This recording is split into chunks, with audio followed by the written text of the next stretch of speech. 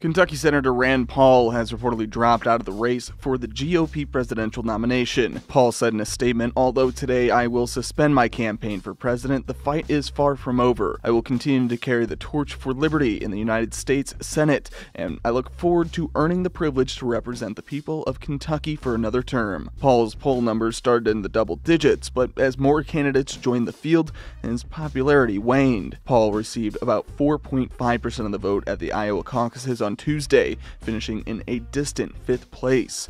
Recent polls projected Paul would finish with roughly 2 to 3% of the vote in the New Hampshire primaries next Tuesday. Here in New Hampshire, there is a big contingent of libertarian voters. These are folks who are supportive of Rand Paul. Now, as we head into Tuesday, where will those voters go? Paul is expected to run for another term in the U.S. Senate. He's up for re-election this year. For Newsy, I'm Matt Moreno.